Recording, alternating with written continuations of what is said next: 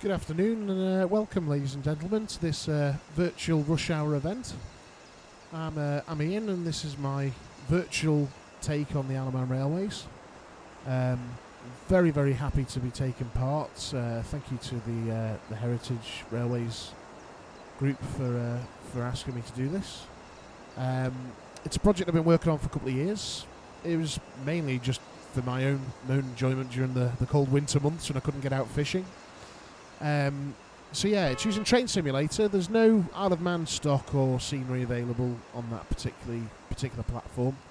So I've had to make do with standard gauge locos and things like that, but I've tried to recreate things as faithfully as possible.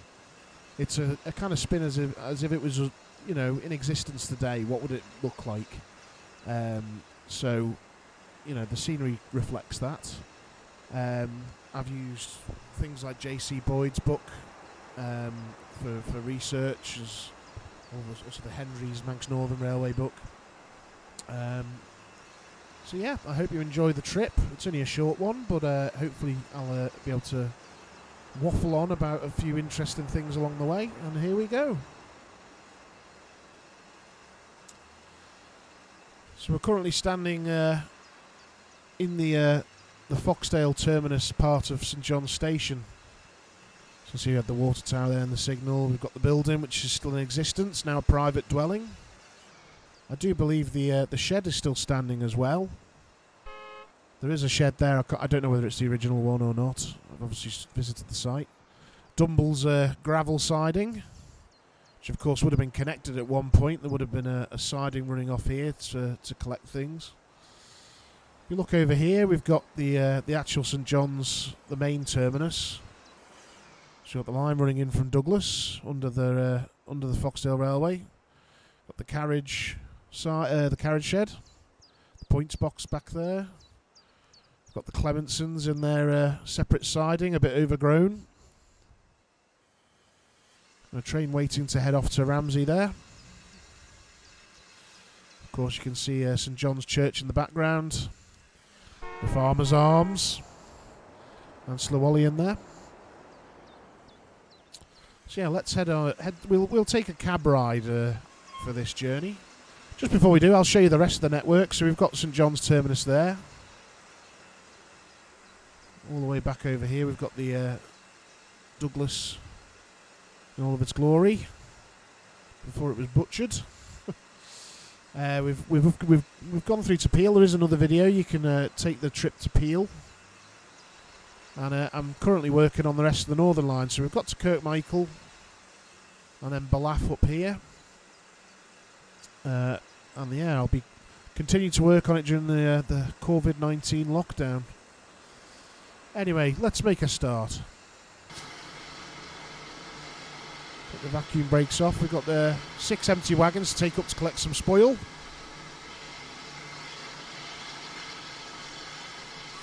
Open the regulator.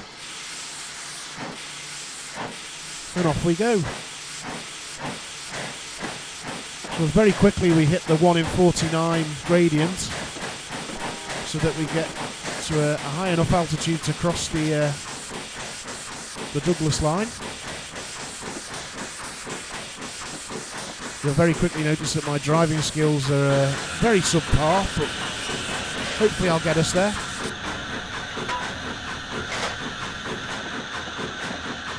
So if we look to our right, we can see Slowollian, the back of the houses that flank the line.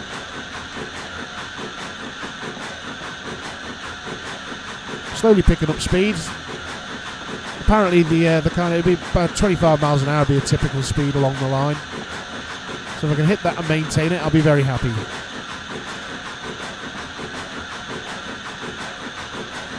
Of course, the Foxdale line was built by the Foxdale Railway Company, which was itself a creation of the Manx Northern Railway shareholders.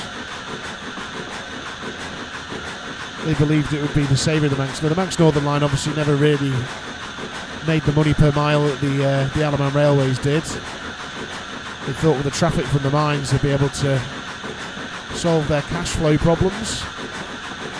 Unfortunately, fate put paid to that. So they did have their own company logo as well, with which is a fox, even though it's actually Foxdale, and a mistranslation of the English word, the Manx word, which is Foxdale. So first, another point of interest, we've got the main bridge over the road, which has lovely been cleared away by a volunteer, so you can now see the stanchions. Of course, the girder part has unfortunately been lost. So yeah, reaching 23 miles an hour, that's a pretty good, I reckon.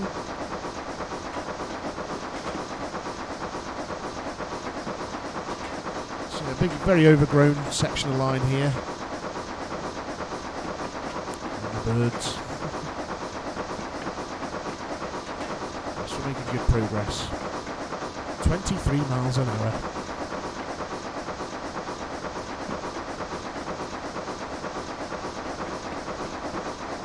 Of course, the line shut to passengers fairly early on in its existence, but it did see some renewed use during World War II, when it was used. The deads were used as a source of gravel for creating runways.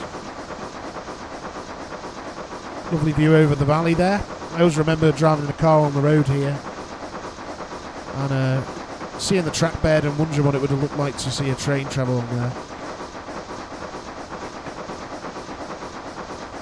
So when I created this, I've tried to put in as many details as possible. The foliage is the biggest kind of part of it. An awful lot of bushes and trees and things along this route. A lovely walk actually when we're allowed out. I did manage to walk along the whole route last summer, and it was a lovely day. Still a few little clues that it was a railway in existence. So the odd telegraph pole and fence post.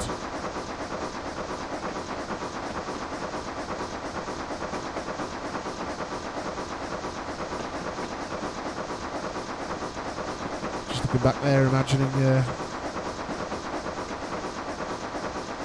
what it would have been like. Of course, the stream there is quite big compared to what it is in real life, but again, quite limited by the assets that I could use to recreate this.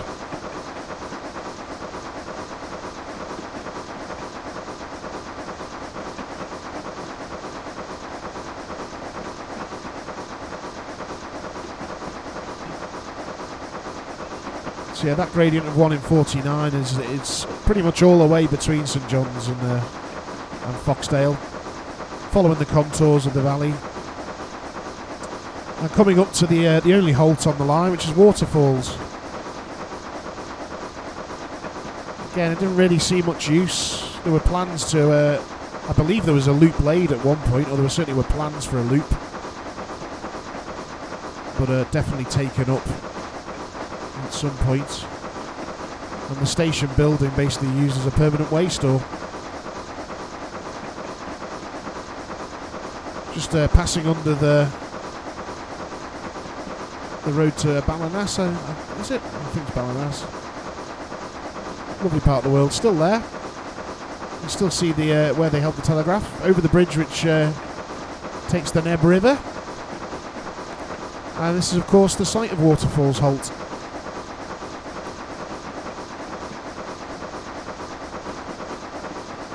Shortly after that we've got quite a large farm. You see the farmer there. And this is the access road. This is quite a familiar view to those of you who might commute between the south and Peel. The bridge is obviously still there. It carries some kind of trunking. I don't know whether it's a drain or... yeah. Anyway, coming up to the Luke Bridge, which obviously carried an advertising for the railway. The road's obviously been redeveloped there and the bridge pulled down, road widened. Quite a substantial stone built up embankment there as well. Thank you to Mike Buttle for pointing that out. I never even noticed it when I was walking along the line. Quite overgrown, but quite a substantial feat of engineering. So we're on the home straight now. We've crossed the road. This of course being the road that leads up into Foxdale. Higher Foxdale, I should say.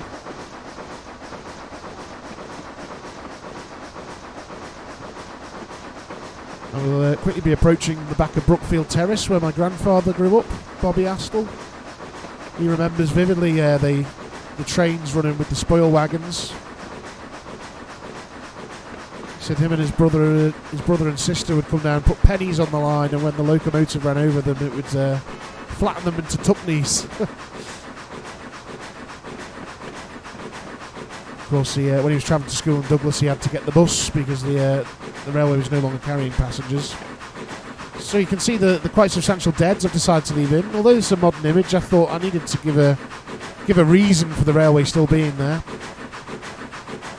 So the deads are still here. So maybe the mines worked a little bit longer than they did in real life.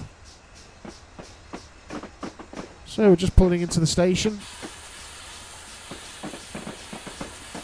Got a few passengers on the platform there, or a couple of enthusiasts waiting for us to come in. Of course, the station building is still there and really helped when I was locating things to place them. And that's our journey finished. So I'll just do a little quick tour of Foxdale and surrounding areas. So of course we've got the station building, which is now the Foxdale Heritage Centre. Got the old water tower, which is unfortunately gone. There are fairly complicated sidings work here for working goods up into the mining complexes. So of course that was a 1 in 20 incline, I think, or a 1 in 12 even, which Caledonia was always used for. So I couldn't find any kind of good pictures of the mine workings themselves, so I've not done any mining buildings, but the deads are still here. Of course we've got Costain scrap metal and the new housing estate, and that's it. So yeah, I hope you enjoyed that virtual journey. If you did enjoy it, then there will be more videos along the different routes that I'm recreating on this YouTube channel. But for now, I hope you've had a very enjoyable virtual rush hour. I hope you're all staying very safe and well and unaffected by this COVID pandemic. And hopefully it'll be over soon enough, and we can have a real rush hour. Ta-ta for now.